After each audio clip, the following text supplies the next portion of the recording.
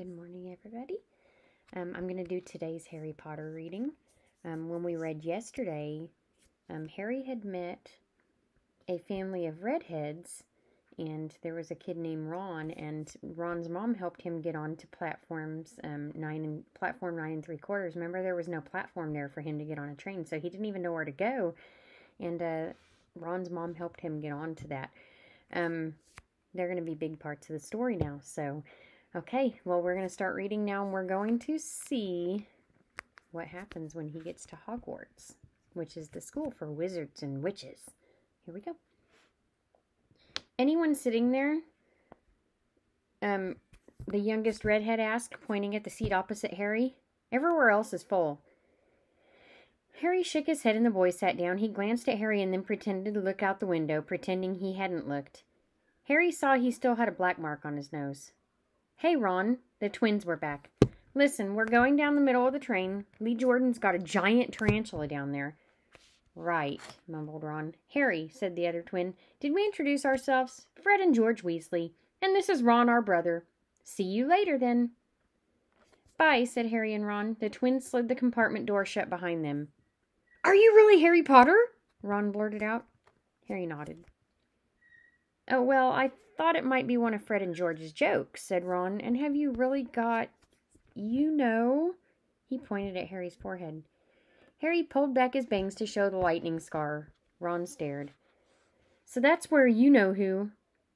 Yes, said Harry, but I can't remember it.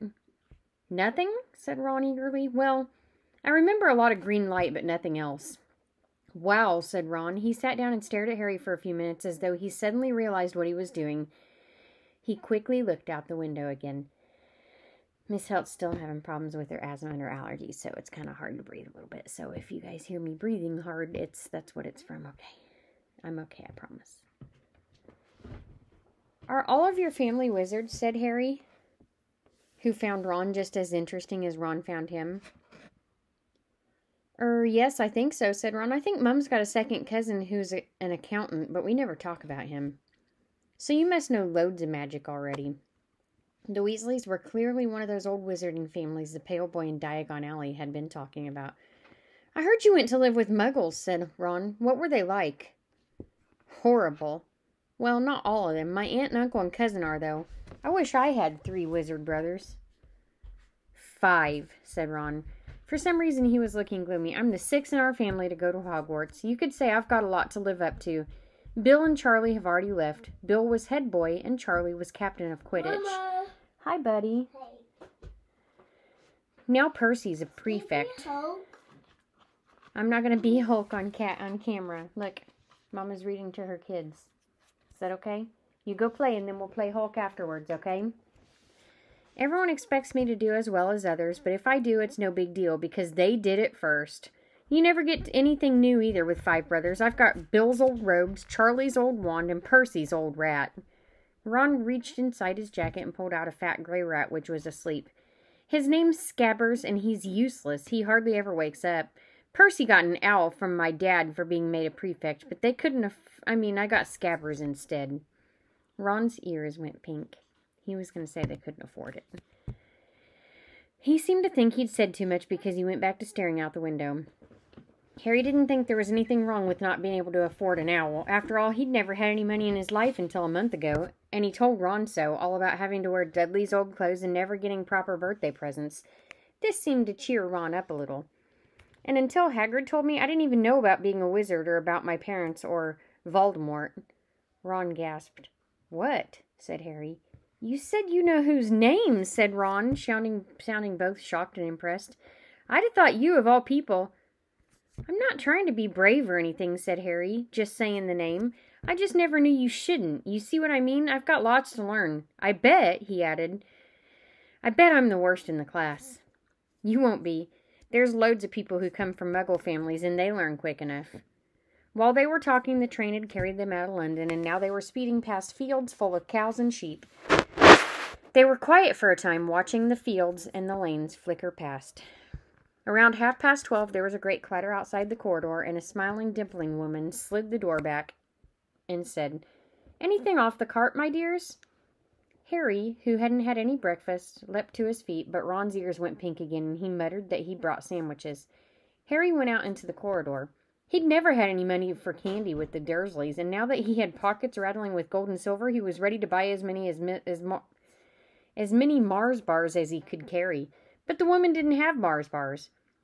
What she did have were Bertie Bott's every flavor beans, Drubal's best blowing gum, chocolate frogs, pumpkin pasties, cauldron cakes, licorice wands, and a number of other strange things that Harry had never seen in his life.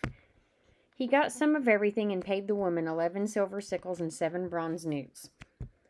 Ron stared at Harry as he brought it all back into the compartment and tipped it onto the empty seat. "Hungry, are you?" "Starving," said Harry, taking a large bite out of a pumpkin pasty. Ron had taken out a lumpy package and unwrapped it. There were 4 sandwiches inside. He pulled one of them apart and said, "She always forgets I don't like corned beef." "Swap you for one of these," said Harry, holding up a pasty. "Go on." "You don't want this. It's all dry," said Ron. "She hasn't got much time," he added, with 5 of us. "Go on, have a pasty," said Harry, who had never had anything to share before, or anyone to share it with. It was a nice feeling, sitting there with Ron, eating their way through Harry's pasties, cakes, and candies. The sandwiches lay forgotten. "What are these?" Harry asked Ron, holding up a pack of chocolate frogs. "They're not really frogs, are they?" He was starting to feel that nothing would surprise him. "No," said Ron, "but see what the card is. I'm missing Agrippa." "What?" "Oh, of course, you wouldn't know. Chocolate frogs have cards inside of them, to collect. Famous witches and wizards. I've got about 500, but I haven't got Agrippa or Ptolemy." Harry unwrapped his chocolate frog and picked up the card. It showed a man's face. He wore a half-moon glasses, had a long crooked nose, and flowing silver hair, a beard, and mustache. Underneath the picture was the name Albus Dumbledore. "So this is Dumbledore," said Harry. "Don't tell me you've never heard of Dumbledore," said Ron. "Can I have a frog? I might get Agrippa." "Thanks." Harry turned his card and read, "Dumbledore, current headmaster of Hogwarts. Considered by many the greatest wizard of modern times, Dumbledore is particularly famous for his defeat of the dark wizard Grindelwald in 1945, for the discovery of the 12 uses of dragon's blood, and for his work on alchemy with his partner, Nicholas Flamel. Professor Dumbledore enjoys chamber music and 10-pin bowling." It doesn't sound very fun, does he? Harry turned the card back over and saw to his astonishment that Dumbledore's face had disappeared. "He's gone."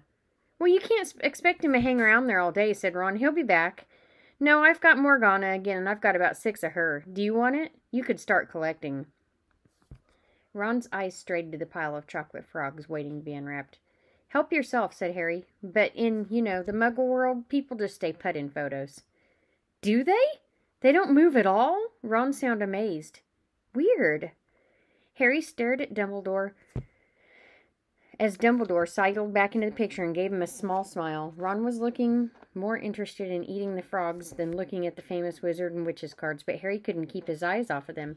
Soon he had Dumbledore and Morgana and Hengist of Woodcroft, Alberic Grenion, Circe, Paraseclus, and Merlin. He finally tore his eyes away from the druidess Cleodna, who was scratching her nose to open a bag of Bertie Bott's every flavor bean. "You want to be careful with those," Ron warned Harry. "When they say every flavor, they mean every flavor. You get the ordinary ones like chocolate and peppermint and marmalade, and then you get spinach and liver and tripe. George reckons he had a booger-flavored once."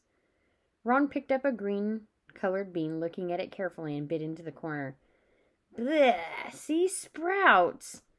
They had a good time eating every flavor beans. Harry got toast, coconut, baked beans, strawberry, curry, grass, coffee, sardine, was even brave enough to nibble the end of a funny gray one Ron couldn't touch, which turned out to be pepper. The countryside, now with flying past the windows, was becoming wilder. The neat fields had gone. Now there were woods, twisting rivers, and dark green hills. There was a knock on the door of their compartment, and the round-faced boy Harry had passed on platform 9 3/4 came in. He looked tearful. Do you know what tearful means? Tearful means that he looks like he's been crying. He's a little sad. Did you guys see Kai sneak past there? I saw Kai go through there. Oh, I just saw him go past again. Sorry, but have you guys seen a toad at all? When they shook their heads, he wailed, I've lost him. He keeps getting away from me. He'll turn up, said Harry. Yes, said the boy miserably. Well, if you see him... He left. I don't know why he's so bothered, said Ron. If I'd brought a toad, I'd lose it as quick as I could. Mind you, I brought Scabbard, so I can't talk. Nice, thank you for the reading glasses, buddy. The rat was still snoozing on Ron's lap. Kai hasn't even taken his PJs off yet, have you, Kai? You say hi, everybody? Hi. Can you wave? Wave. Okay, now go play, silly boy. Go play. Go turn your show back on. It's off, I can hear it. Huh? It's off, I can't hear it. Why? He rummaged around in his trunk. Oh, sorry. He might have died and you wouldn't have known the difference, said Ron. I tried to turn him yellow yesterday to make him more interesting, but the spell didn't work. I'll show you. Look. He rummaged around in his trunk and pulled out a very battered-looking wand. It was chipped in places and something white was glinting at the end. Unicorn hairs nearly poking out. Anyway, he'd just raised his wand when the compartment door slid open again. The toadless boy was back, but this time he had a girl with him. She was already wearing her new Hogwarts robes. Has anyone seen a toad? Neville's lost one, she said. She had a bossy sort of voice, lots of bushy brown hair, and rather large front teeth. We've already told him we haven't seen it, said Ron, but the girl wasn't listening. Oh, are you doing magic? Let's see it then. She sat down. Ron looked taken aback. You have this. All right. No, go pick that up. Please. It's not a toy, buddy. Why? Go turn your show back on. I can't. He cleared his throat. Sunshine daisies better mellow. Turn this stupid fat rat yellow. He waved his wand, but nothing happened. Scabbers stayed gray and fast asleep. Are you sure that's a real spell? Said the girl. Well, it's not very good. I've tried a few simple spells just for practice, and it's all worked for me. Nobody in my family's magic at all. It was ever a surprise when I got my letter. But I was ever so pleased, of course. I mean, it's the very best school of witchcraft there is, I've heard. I've learned all our books by heart, of course. I just hoped it would be enough. I'm Hermione Granger, by the way. Who are you? She said this all so fast. I'll be right back, you guys. Kylo thinks he needs to play with a Sharpie. Actually, let's go ahead and stop there for today. So tomorrow, when we read, we'll get to see Harry going to Hogwarts. We're going to see what happens. See you guys then.